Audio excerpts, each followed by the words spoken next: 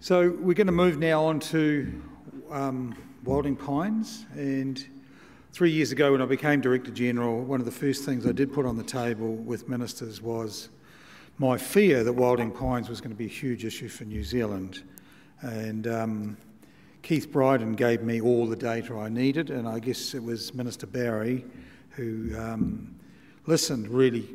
It was an instant, yes, this is a big issue for New Zealand.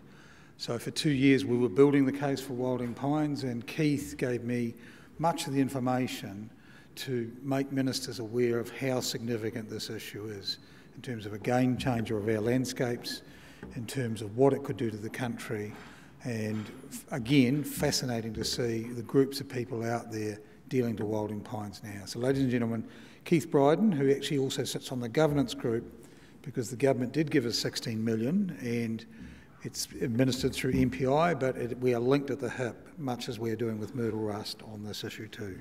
Keith Briden.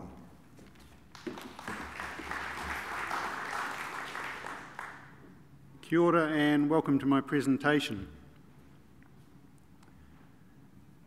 My presentation will basically flow through 4 points. I'll quickly introduce the war on weeds.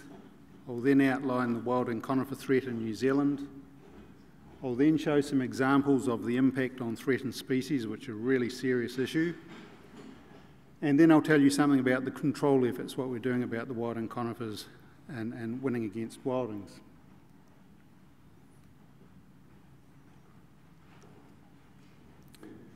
Okay, the War of Weeds was announced by the Minister of Conservation and Honourable Maggie Barry in 2015, and the aim of that is to help focus our communities to do some weed work or increase the amount of weed work they do. We have about 350 weeds that affect ecosystems or threatened species. So what we do is we try and focus the community on 12 a year. We call that the dirty dozen. In 2017, enemy number one on the dirty dozen was wilding conifers. So wilding conifers are the self-seeded conifers. We've got lots of conifers. They're the self-seeded from conifers that were planted for some other purpose, and they become the wrong tree in the wrong place. So there's about 10 species of wilding conifers that we have a particular interest in our environment and species programs. So I'll just go over the attributes of 2 of them. The worst one is contorta pine. It starts seeding at about age 6, and when it matures it can have about 17,000 seeds. Those seeds can go up to 20 kilometres in the wind. Originally it was planted for high country planting, shelter belts, and even a few woodlots where radiata wouldn't grow. But as you can see on the right hand side there, the timber is pretty useless. It's not very good for anything. Where it comes from in North America, it grows to an altitude of 3,500 metres, so Mount Cook, Hauraki is about 3,700. So it's quite capable of taking over our alpine and subalpine vegetation, apart from a number of areas lower down as well, tussock country. It's an unwanted organism under the Biosecurity Act. The second one I'll just go over is one called Douglas fir. This has rapidly risen to be what appears to be our second worst wilding conifer species. So the seeds from this one can travel 40 kilometres. We found seedlings 40 kilometres from the nearest planted ones. They don't seed till about age 12 or 13, so that's a bonus. The difference between Douglas fir and the conifers is Douglas fir is more shade tolerant and will grow in a lot more ecosystems. So we're finding it in braided riverbeds, shrublands, wetlands, and even in under beach forest canopy. The pictures here, first of all, that is one of volunteers removing Douglas fir up near Lake Rotowiti. And the second one, if you've been to Queenstown, you go up through the gondola through those nice Douglas fir stands. These are the wildings at the back of Queenstown. These are Douglas fir.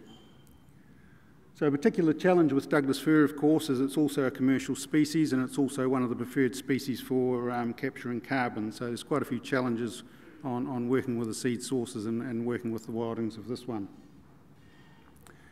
Again, in North America, this one grows to about 3,000 metres, so again, it's quite capable of going right up into our alpine and subalpine vegetations. Okay, so this graph here is wilding conifers are increasing in area, growing older and getting bigger. So the graph starts about 1930 and goes through to about 2015. And what we see over that period is we first started noting wilding conifers about the 1930s, and they've been spreading at 6% per year compounding till we get to about 2015, where we were actually adding about 90,000 hectares a year of an affected area, which is the size of about 1.5 Kaweka forest parks. So most of it is light infestation or sparse infestation, medium and dense. But what we find is as the trees get older, the sparse infestation becomes medium and the medium becomes dense. So we're ending up with bigger areas of medium and dense forest and adding a lot of new lightly infected areas. So if you control them when it's sparse, it can be between sort of $1 and $10 a hectare, so it's quite cheap. If you procrastinate, we call this the cost of procrastination. If you wait till it's dense, it will cost you $2,000 a hectare to aerially spray it, or if you have to use manual chainsaw methods, it can cost up to $10,000 a hectare. So it makes good sense to control it when it's cheap and easy and hasn't had much impact. If nothing happened, and remember that this spread is with the existing budget of about $11 million a year. So we keep adding money, but they're actually growing faster than we add the money. So if we did nothing, within 20 years, around 20 or 25% of New Zealand would be affected in some way by wilding conifers. So that's a nice graph, but what does it look like on the ground? This is a site in Southland, and again you can see the light infestation, medium infestation and dense infestation, and that took 17 years. So recently we had Wildlands Consultant look at all the land cover classes in New Zealand and the vulnerability of wilding conifers, and the reds and purples on this are the most vulnerable classes, so central North Island and most of the dry eastern South Island. But there's also other areas as well. There's sand dune countries and cliffs and you know, there's quite a few areas that will be affected by wilding conifers. But basically, if we didn't deal with wilding conifers, about 50% of New Zealand land cover would become some sort of a conifer forest. So now moving on to, well, what has this got to do with threatened species? So I'll use the examples of New Zealand's naturally rare ecosystems. So we have a number of naturally rare ecosystems. We've got geothermal, ultramafic, glacial outwash,